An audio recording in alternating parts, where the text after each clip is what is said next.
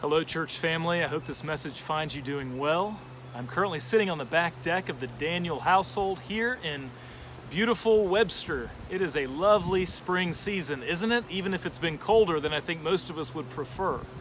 But hey, I wanted to reach out to everybody and give you a word of update and a word of encouragement. First is the update. Like many of you, I've done my best to stay on top of the news that's been coming out of the governor's office here in the state of North Carolina. And I wanted to let you know that in light of the recent news, the session of our congregation has made the decision to continue to suspend our worship services and corporate church events through the month of May. Basically, we're going to have to take all this 1 month at a time. And in the meantime, we'll continue to nurture the different ways of being church together. What that looks like is Zoom calls and emails and telephone check-ins and, of course, worship from home.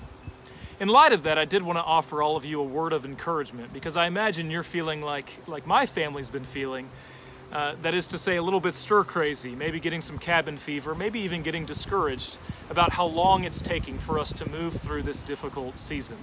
So I wanted to share with you this word from the book of 1 Corinthians chapter 15, right at the end of Paul's beautiful chapter on the resurrection of Jesus. He writes this: "Therefore, my dear brothers and sisters, stand firm. Let nothing move you. Always give yourselves fully to the work of the Lord, because you know that your labor in the Lord is not in vain."